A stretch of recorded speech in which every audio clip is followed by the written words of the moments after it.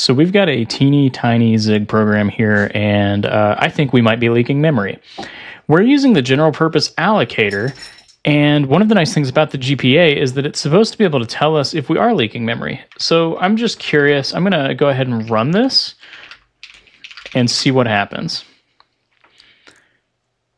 This ran and no real output, so I think we're in the clear. However, we're not in the clear. Actually, what's going on here is we are leveraging the General Purpose Allocator, but we're not actually showing if we are detecting memory leaks.